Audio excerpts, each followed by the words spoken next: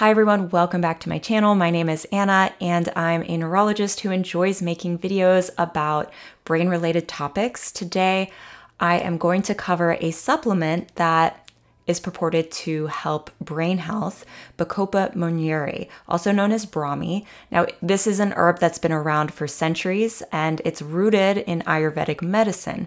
It's touted as a calming cognitive enhancer that supports memory, enhances mood, calms anxiety, and improves sleep quality. But what does the research actually say? In this video, I'm going to walk you through the clinical evidence behind Bacopa, whether there's actually enough evidence to support that it works, how it works. We'll also talk about side effects, tips for choosing the right brand, and finally my top brand recommendations. So let's get started. Bacopa contains active compounds known as bacosides, which are thought to contribute to its cognitive enhancing effects. Researchers believe bacosides work by acting as an antioxidant to protect the brain, supporting neurotransmitters like acetylcholine, serotonin, and dopamine, increasing blood flow to the brain, and even reducing harmful proteins like beta-amyloid, which are linked to Alzheimer's disease. What do the studies show? In animal models, the effects of Bacopa actually look quite promising. Animal studies suggest that it might help with Alzheimer's disease, epilepsy, Parkinson's disease, stroke. It was also found to reverse memory issues caused by the anti-seizure medication phenytoin without affecting its anticonvulsive effects. But an important note to consider is that humans are not rats or mice. I've talked a lot about this in my previous supplement reviews. Promising animal research doesn't always translate to humans, so let's talk about the human studies. I found two fairly large meta-analyses on Bacopa. Meta-analyses are the strongest type of evidence to determine whether an intervention truly works because they combine data from multiple clinical trials to assess the treatment's effectiveness. So by pooling these trials together, the statistical power increases and it boosts the confidence in the results. The first meta-analysis was performed in 2014. The study combined data from 9 different randomized controlled trials with a total of 437 participants. This meta-analysis found that Bacopa improved speed of attention and reduced choice reaction time. In other words, it made people quicker at responding to tasks. But it didn't improve working memory or learning rate. Working memory is like your brain's notepad. It helps you hold on to and manipulate information temporarily, such as remembering a phone number long enough to dial it. Learning rate refers to how quickly you pick up and retain new information. So this meta-analysis showed that Bacopa improved attention and processing speed, but it didn't significantly enhance working memory or learning rate. The conclusion of this study was that it provided modest cognitive benefits in both healthy and memory-impaired individuals in a narrow range of cognitive measures. The second meta-analysis that I found was published in 2021. This one analyzed 11 high-quality studies with a total of 645 participants, and it found that Bacopa improved something called logical memory.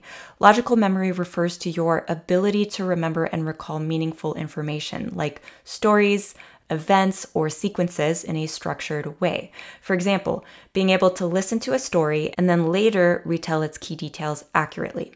The studies found a small improvement in this area with Bacopa, but no consistent improvements were found across other memory domains. Most of these studies were conducted on healthy adults looking to boost memory who don't have a neurological diagnosis. So for healthy adults, although there are some possible benefits with regard to logical memory, the effectiveness of Bacopa on other memory domains seem limited.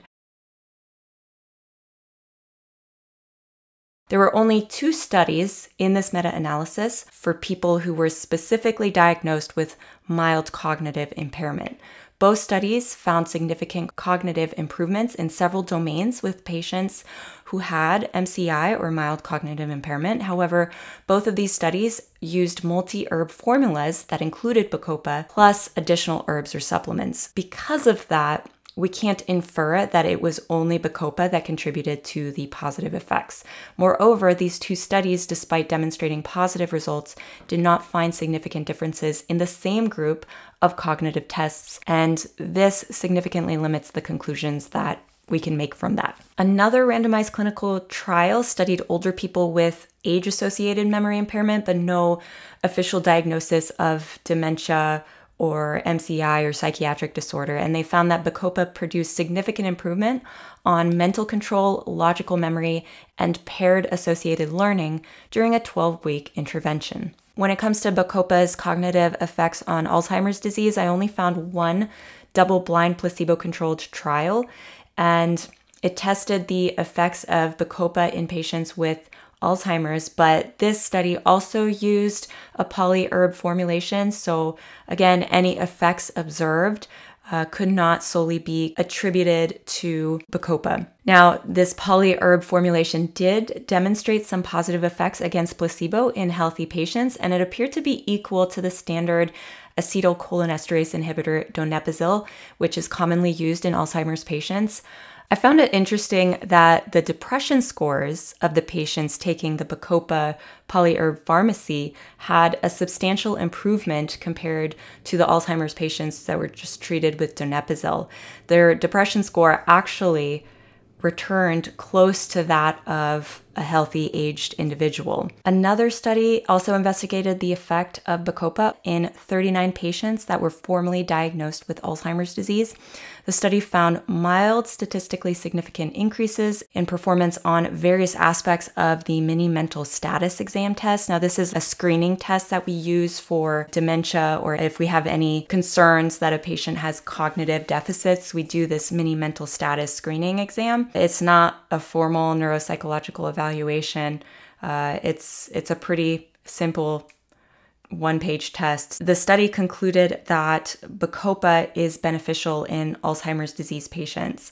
But again, they used a very simple screening tool rather than thorough neuropsychological assessment.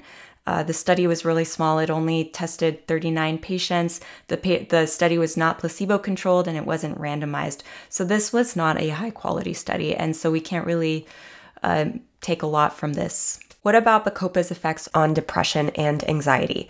Multiple studies in animal models have identified Bacopa as a potential antidepressant, having similar effects to the antidepressant fluoxetine in stress models of depression. When it comes to human clinical data, I found 4 randomized placebo-controlled double-blind studies using Bacopa as a single herb intervention, and 2 studies using a multi-herb intervention that included Bacopa that measured depression and/or anxiety. Of the studies that tested Bacopa as a single herb, only 1 study found statistically significant effects on depression and anxiety compared to placebo.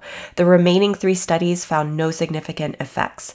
Of the 2 multi-herb studies, one found a statistically significant effect on stress symptoms, and the other found a statistically significant effect on depression.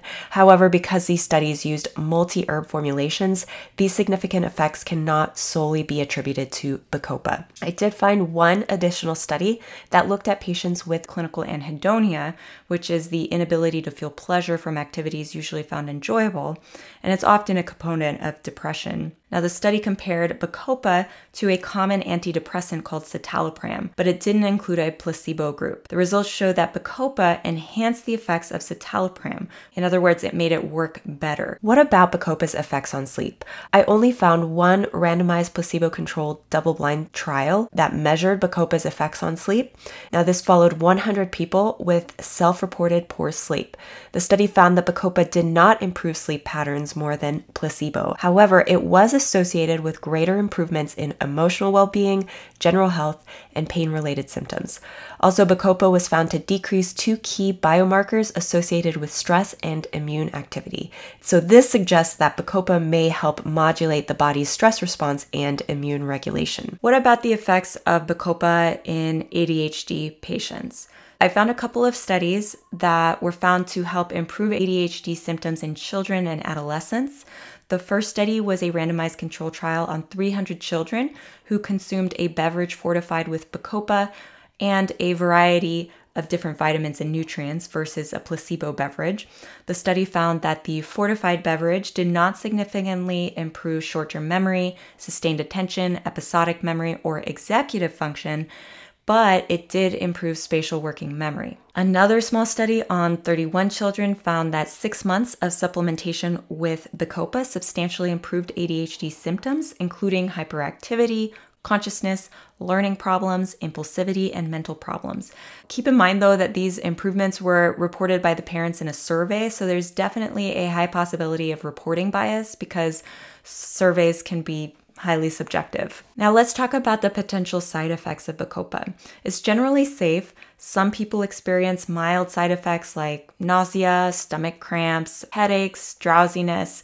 It also might interact with certain medications that affect the neurotransmitter acetylcholine.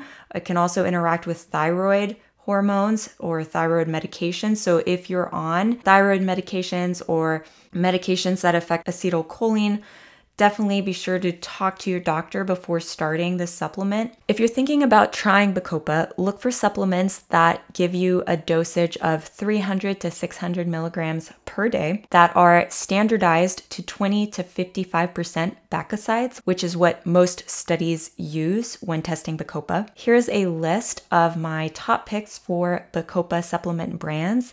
Please note that this list reflects my opinions only based on my review of third-party certification and quality sites, as well as brands that have a reputation for producing high-quality supplements. This also is not an exhaustive list, and it only represents the products that I've found based on my own research. Also, this list reflects my opinions only, and I encourage you to do your own research when trying to decide what supplement to take. So what are my final conclusions? Is Bacopa worth trying? Well, compared to most other nootropic supplements that I've seen out there, Bacopa has been studied more extensively, which is definitely a bonus. When it comes to memory in healthy adults, the majority of studies do show positive effects. However, these effects are scattered across different aspects of memory, with no consistent improvements found across all studies. But when the studies were pulled together in meta-analyses, Bacopa did show significant effects in a narrow range of specific memory types. Now, this is promising, but still somewhat limited. For people with memory impairment, Alzheimer's disease, depression, or ADHD, the research shows some promise, but the number of studies in these categories is small and the quality of the studies isn't as strong as I'd like for them to be. Many of these studies tested Bacopa in multi-herb formulations, which makes it difficult to attribute any positive effects solely to Bacopa. When it comes to sleep, the only study I found showed no benefits for Bacopa for insomnia or improving sleep. If you're curious about Bacopa, want to give it a try, it could be worth experimenting with. It has a low side effect profile. And among all of the supplements that I've reviewed, Bacopa stands out for having more data supporting at least some cognitive benefits. Just keep in mind that the effects of supplements in general are modest at best. And for optimal health, they should be combined with healthy lifestyle practices like a balanced diet, exercise, and good sleep habits. Thank you guys for watching. If you found this video helpful, give it a thumbs up and subscribe for more evidence-based reviews on health and wellness and supplements. Let me know in the comments, have you tried Bacopa? What was your experience? And we'll see you in the next video. Bye.